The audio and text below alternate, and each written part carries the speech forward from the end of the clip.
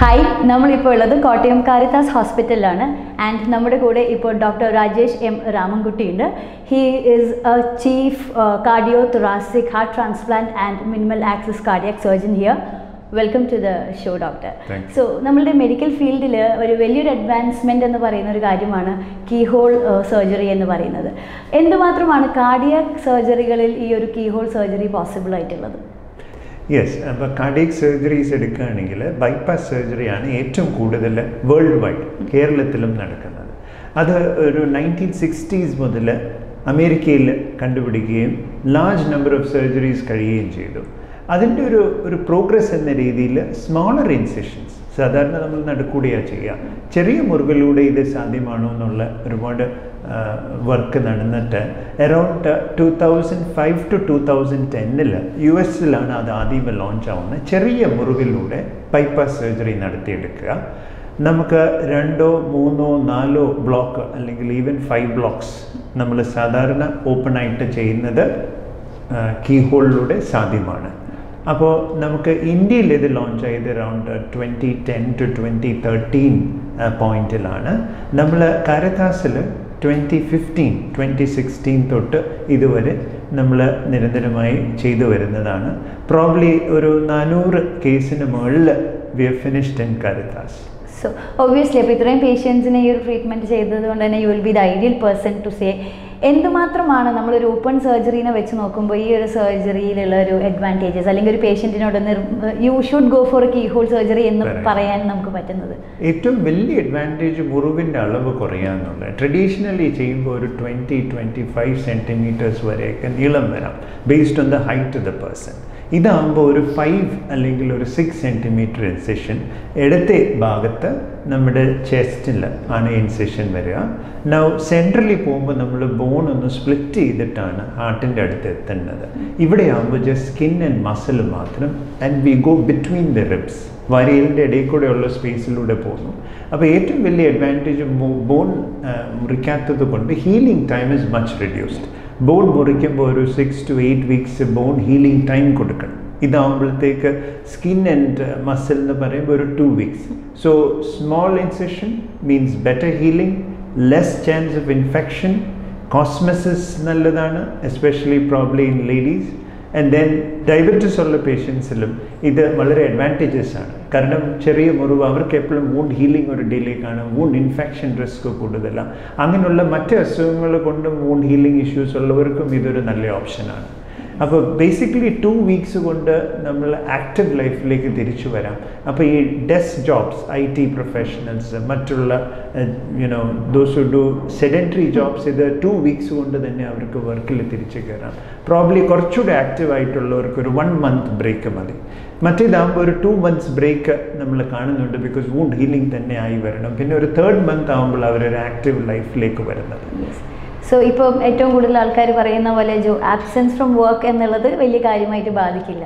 അതെ. So doctor, ഇപ്പം surgery നമ്മളൊരു കോമൺ ഒരു സർജിക്കൽ പ്രൊസീജിയർ പറയുകയാണെങ്കിലും ഓരോ പേഷ്യൻറ്റിനും അത് ഡിഫറെൻ്റ് ആയിരിക്കും. എന്നാലും പൊതുവേ ഉള്ള ഇപ്പോൾ നമ്മൾ ഡയബറ്റിക് പേഷ്യൻസിൻ്റെ കാര്യം പ്രത്യേകമായി എടുത്ത് പറഞ്ഞതുപോലെ ഏജ് അല്ലെങ്കിൽ ജെൻഡർ ഒക്കെ ഒരു ക്രൈറ്റീരിയ ആണോ കീഹോൾ സർജറി നമ്മൾ ഓപ്റ്റ് ചെയ്യുന്ന കാര്യത്തിൽ? So very good question.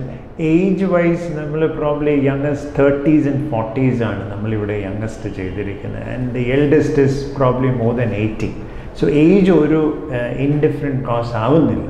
രണ്ടാമത്തത് gender, male and females equally R suitable for കീഹോൾസ്. So ഇപ്പോൾ നമുക്ക് എത്രയൊക്കെയായാലും പബ്ലിക്കിൻ്റെ മനസ്സിൽ മെഡിക്കൽ കാര്യങ്ങൾ പ്രത്യേകിച്ച് ലോട്ട് ഓഫ് ഡൗട്ട് ആൻഡ് കാര്യങ്ങളായിരിക്കും. അതിൽ ഒരെണ്ണം നമ്മൾ കേട്ടിട്ടുള്ളതാണ്, ഇപ്പോൾ മൾട്ടിപ്പിൾ ബ്ലോക്സ് ഒക്കെ ഉണ്ടെങ്കിൽ ഈ കീഹോൾ പറ്റില്ല, അതിന് ഓപ്പൺ സർജറി തന്നെ പോകണം. അതിൽ എന്തുമാത്രമാണ് വാസ്തവമുള്ളത്? സോ നമ്മൾ നേരത്തെ ആൻജിയോപ്ലാസ്റ്റിയും ഓപ്പൺ ബൈപ്പാസ് സർജറിയും ഉണ്ടായിരുന്നുള്ളൂ. അപ്പം നമുക്കറിയാം 1 or 2 ബ്ലോക്ക് ആണെങ്കിൽ വി ഗോ ഫോർ ആൻജിയോപ്ലാസ്റ്റി. 2ന് മുകളിൽ 3, 4, 5 ഒക്കെ വരുമ്പോൾ ബൈപ്പാസ് ഓപ്പൺ ആയിട്ട് ചെയ്തുകൊണ്ടിരിക്കുകയാണ്. അപ്പോൾ ഈ കീഹോൾ ഇൻട്രൊഡ്യൂസ് ചെയ്ത സമയത്ത് 2005 to 2010 it was also tried for 1 or 2 blocks. And with multiple advancements in the technology നമുക്കിപ്പോൾ ഒരു ഓപ്പൺ ചെയ്യുന്ന പോലെ തന്നെ അകത്ത് മൾട്ടിപ്പിൾ ബൈപ്പാസസ് ചെയ്യാൻ സാധ്യമാണ് ത്രൂ എ കീഹോൾ. സോ അത് ഇനീഷ്യലി ഒരു കൺസേൺ ആയിരുന്നു. probably last decade 2010 വരെ അതിനുശേഷം ഈ ടെക്നോളജിയും മറ്റു കാര്യങ്ങളും സർജൻ സ്കില്ല് സർജൻസ് എക്സ്പോഷർ എല്ലാം കൂടിയതുകൊണ്ട് number of ബൈപ്പാസസ് are not different when you do it through N open അല്ലെങ്കിൽ കീ ഹോൾ. രണ്ടിലും ഒരേ നമ്പർ ചെയ്യാം. അപ്പം നമ്മളെപ്പോഴും പിന്നെ ഒരു ചോദ്യം വരുന്നത് ഡോക്ടറെ അകത്ത് ചെയ്യുന്നത് വേറെയാണോ ഓപ്പൺ ആവുമ്പോഴും കീ ഹോൾ ആവുമ്പോഴും? അത് കോമൺലി പേഷ്യൻസ് ചോദിക്കാറുണ്ട്. ബട്ട് അകത്ത് ചെയ്യുന്നത് ബൈപ്പാസ് തന്നെയാണ്. Inside is the same. It is not changing. Just that the approach has changed. അതായത് ട്രഡീഷണൽ ആയിട്ട് ഫുള്ളി ഓപ്പൺ ചെയ്ത് ചെയ്യേണ്ട, let us do the same things inside through a small incision. So doctor പറഞ്ഞു like you have done about 400 keyhole surgeries. അപ്പം ഒരുപാട് പേഷ്യൻസിനെയും അവരുടെ ഫാമിലിനെയൊക്കെ meet ചെയ്തിട്ടുണ്ടാവും. അപ്പോൾ ഏതൊരു ടെക്നോളജിയാണ് എത്ര നല്ലതാണെന്ന് പറഞ്ഞാലും ചില കാര്യങ്ങൾ നമ്മളെ പുറകോട്ട് വിടും. It may be the cost acquiring. പിന്നെ അതുപോലെ തന്നെയാണെങ്കിൽ ഇപ്പോൾ ഈ ലേസർ ട്രീറ്റ്മെൻ്റ് ഒക്കെ വന്നെങ്കിലും ആ ലേസർ നല്ലതല്ല എന്ന് പറഞ്ഞ് മാറി നിൽക്കുന്ന ഒരുപാട് മലയാളികളുണ്ട്. അപ്പം എന്തുമാത്രം വെൽക്കമിങ് ആണ് മലയാളികൾ കീഹോൾ സർജറിയുടെ കാര്യത്തിൽ? അതൊരു it's difficult at the same time it is forward thinking. നമുക്കറിയാം ഏത് പുതിയ കാര്യമാകുമ്പോൾ I wouldn't label it as Malayalees. In general humans V R little afraid. നമ്മൾ V R little cautious, V want to ട്രെഡ്. അപ്പം എനിക്ക് തോന്നുന്നു good number of people are on social media, they read up a lot. അപ്പോൾ doctors ഒരുപാട് connections ഉള്ള families ഉണ്ട്.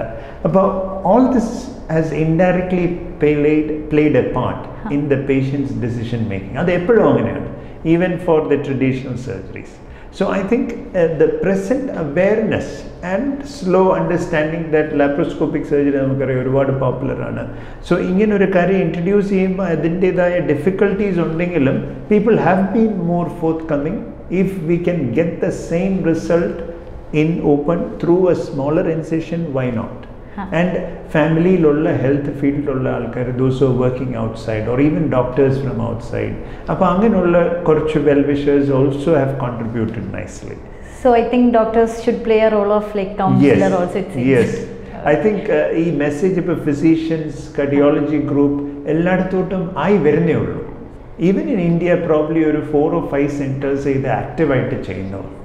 So general പബ്ലിക്കിനും അതേപോലെ practising physician and even cardiology സമൂഹത്തിലേക്ക് ഇത് അങ്ങനെ പതുക്കെ ഇറങ്ങി വരുന്നേ ഉള്ളൂ. അതിൻ്റെ ഒരു എന്താ പറയുക അവൈലബിലിറ്റിയും അതിൻ്റെ അഡ്വാൻറ്റേജസും that it can be done safely and the number of ബൈപാസസ് can be the same as in an open case. So to wind up, is there is any message ഡോക്ടർക്ക് പബ്ലിക്കിനോട് പറയാനുള്ളത്? അത് പേഷ്യൻ്റ് ആവണം എന്നില്ല, ബിക്കോസ് നമ്മൾ heart everybody must at some point of time ഒരു issue ഉണ്ടാകാതിരിക്കട്ടെ. അങ്ങനെ വരാൻ സാധ്യതയുള്ളവരോടും അല്ലെങ്കിൽ ഇപ്പോഴത്തെ ഒരു കാർഡിയാക് പേഷ്യൻസിനോടാണെങ്കിലും എന്താണ്? So we celebrate World Heart Day every September. Last Saturday, Sunday, weekend of September. എല്ലാവർക്കും അതൊരു ഓർമ്മയ്ക്ക് വേണ്ടിയാണ്, to remind us about the heart which നിരന്തരം it works non-stop. So it is probably the most strain ഏറ്റവും കൂടുതൽ എടുക്കുന്ന organ in the body, and probably we don't have much time to care for it. So the message is care for your heart every day as it takes care of you every day. Thank you. So it was a very good message. നമ്മൾ പലപ്പോഴും ഇഷ്ടവും കാര്യങ്ങളൊക്കെ symbolically പ്രകടിപ്പിക്കുന്നത് ഹാർട്ടിലൂടെയാണ്. So we should really care for it. Thank you so much, Dr. Thank you.